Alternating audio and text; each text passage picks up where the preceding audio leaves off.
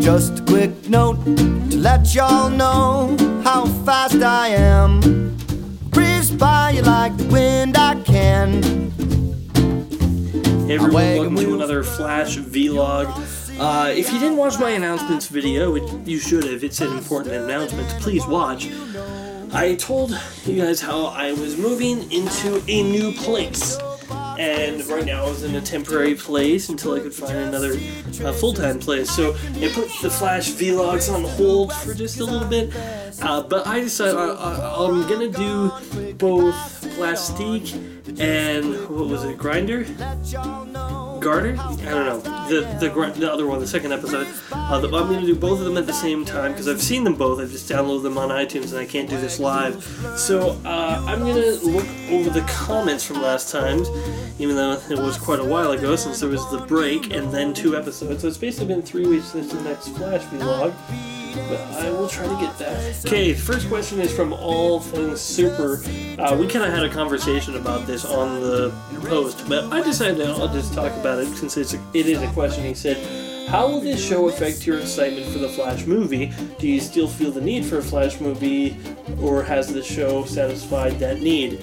Interesting question. In my mind, the way I looked at it, and I said this in the comment, I said how right now we have both the animated version of Batman, we have the Christopher Nolan version of Batman, we have the Tim Burton version of Batman, and we have the Kevin Conroy's video games version of Batman. Basically, we have tons of versions of Batman, and I'm still not sick of him, and I'm still looking forward to him on the big screen in Batman vs. Superman. And we also have Gotham version of Batman, and I'm still liking that as well. So in my mind, I think another Flash movie alongside this Flash TV show is going to just, oh well, I like the Flash TV show and I don't really need the movie. In my mind, I'm going to be expecting different things from the movie than I'm expecting from a TV show.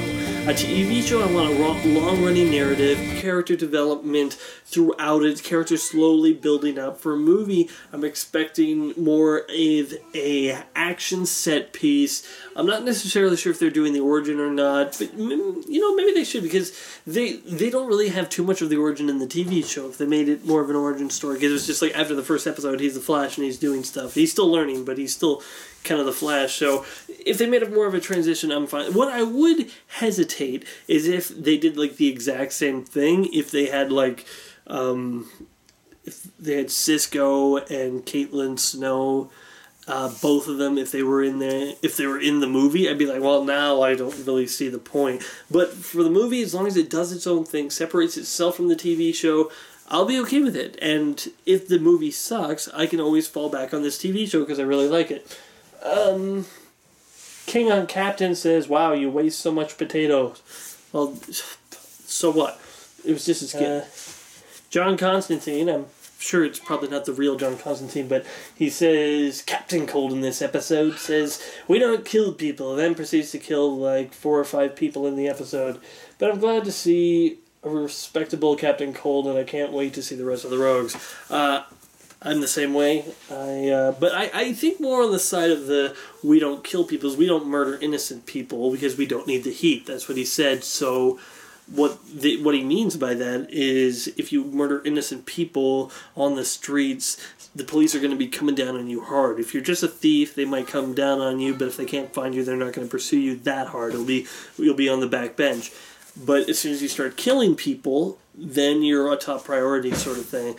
And so when he kills people, they're low lives, and he can easily dispose of them and make sure they're not even noticed because nobody even knows they're there. So that's the main difference, I think. Okay, so Plastique and Garter, I believe it is. These episodes are so far not really my favorite. I mean, don't get me wrong, I love Clancy Brown as the general in Plastique. I think that's kind of really cool. Did anyone else get the feeling that this episode of Plastique was very similar to the Smallville episode of Plastique, which coincidentally was the last episode of Smallville that I watched? After that, I'm just like, I'm done with this show. This is boring. At least I'm pretty sure. I might have watched like 1 or 2 afterwards, but that was the point where I was like, I'm done. It's very similar in the fact that it's a girl who gets these powers. They're hunted by someone, and she befriends the hero, and the hero tries to help him. And the girl, the only difference is in Smallville, the girl was actually evil. Where in this one, she's more of a, what's the word I'm looking for? She's more of a tragic character, like a misunderstood, not wanting to kill people, but is willing to go to extreme measures. One of my biggest things was, there was, at the end of the episode, she's really flip-floppy. It's so easy for Wells to, this series have been doing a really good job of making Wells this, master manipulator behind everything, pulling all these strings and doing all this, stuff. And all he does with her is he goes up to her and he says, "Kill the general." And that's it. That's all we really get from him. He says it in some fancy way, of course, but I'm thinking that's pretty weak. That's more something that would raise suspicion for her. I think Wells, from what I got from him so far, would more go into some, if only the general was dead, you probably could stay here and we could study you, but as long as you're being hunted, I can't help you. Or something like that, if the general was out of the way, then I could believe more that she'd go to that extremes and it'd be her own, with her old, Wells is... that was pretty silly. And, Flash runs in and says, "Don't do this," and then the general shoots her. The general shoots her. I'm sorry, Flash should have been able to stop that. He's way faster than a bullet. I know he's still just learning stuff, but in my mind I'm like, Flash, what are you doing? You should have been able to stop that. But overall, I thought it was good. Garter, the second episode, or Grinder, I think, whatever it is. Okay, I'm just going to look it up so I'm not wrong. Anyway, this one, there's some parts about it. I like that they didn't draw this whole Barry's gonna be mad at Iris and they're not gonna hang out for very long. I like that they just had this one episode where they weren't really friends and then this thing happens and he's like, I don't want to do that, because that's not Barry's style. He's not one that can shut everyone out and just do it on his own. He needs other people, and he's that type of character. Now, the thing with it is I actually like the scenes with Barry and Iris as when Barry's the Flash. I like how he's toying with her and how she's awestruck with wonder and amazement. I actually really, this is the first time that I've really enjoyed Iris and how she is desperate, or not desperate, but she's really willing to go to any lengths to make sure that she finds more out about this guy. And I like how Barry's kind of still going there because he's at odds with Iris as Barry, but he's not as the Flash, and so he wants to talk to her, so he goes to her as the Flash. And you know what? That's kind of cool. Oh, by the way, I love Barry's new voice. That I love how it's not like Oliver's, which is really deep and dark. It's more light, but it's echoey enough that you can't tell. And they're really doing a good job whenever Barry's near somebody he knows, with the whole face moving really fast so you can't exactly see that it's him. Okay, now I want to talk about the endings of both episodes, because both episodes had a little bit of stuff to talk about. Of course, the ending of Plastique, we get Grodd, and I was like, holy shoot, because Will says he wanted to get into this mind control stuff, and I said no, and then I didn't click in my head, that it could have been Grodd, and it's Grodd, and we see a little bit of him in the shadows. I was thinking, how much more cooler would this have been if we didn't see the Grodd cage in the beginning? What if, there was no cage, if there was no Grodd cage at all, and this was the first introduction to him? I would have been like, holy shoot, they're actually doing Grodd. And if they kept it on the download that they're doing Grodd and didn't tell anyone, imagine how much bigger your minds would have been blown. Look, my mind was still blown, but it was more of a where if they kept it a secret, it would have been like. And then in the end of the Flash is born, we have this whole thing with Wells and we have this whole thing with Joe and Dr. Wells, where Joe's kind of suspicious of Wells and doesn't really know much about Wells, or wanting to know more, and maybe is considering Wells a suspect. And at the end of the episode, we got Joe just looking over the case files. I love how Joe is like as obsessed of this as Barry now because he feels he owes it to Barry's dad. And then, boom. Yellow lightning light, and it's the reverse flash, and he leaves just a photo on the wall that says, "Stop or else," and there's a knife through Iris's face of a photo. Really good. Here's the thing with Wells. We know he's from the future. We know he is planning and trying to protect Barry. We don't necessarily know why, but he's going to extremes. Now, a lot of people say, well, he's obviously the Reverse Flash. I hope so, because here's my theory. What if, I'm just hypothesizing, what if, we have Eddie Thwain, or whatever, the cop. And a lot of people say, well, is he the Reverse Flash? Is he the Reverse Flash? And I'm thinking, what if, something that I've been considering, what if Wells is a descendant of Eddie?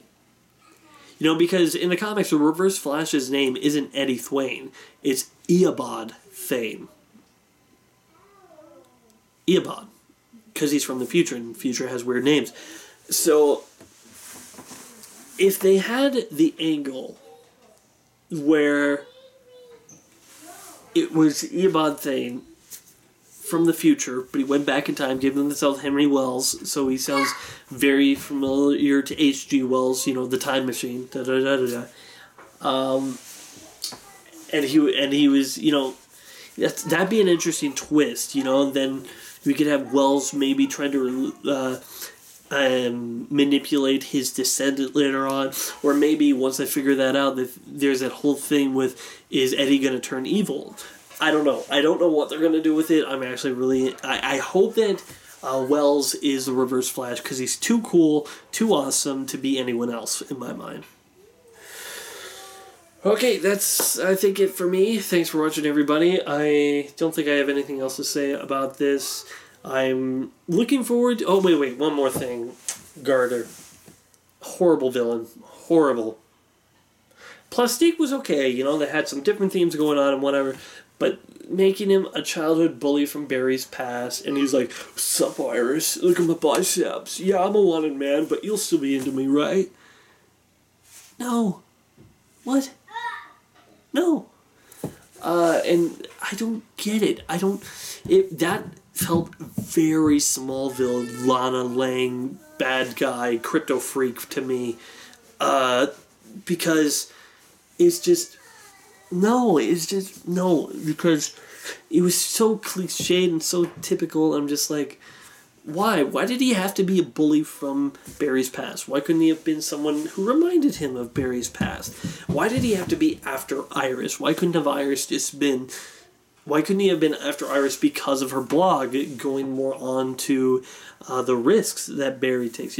A guy who wants to hog all the spotlight is fine, but why Iris? And maybe it's because of the blog. I'm just saying that I didn't like how it was a coincidence that this bully from Barry's past... Oh, and that scene with the kids felt like, oh my gosh, it felt like I was watching a PSA. That was so bad.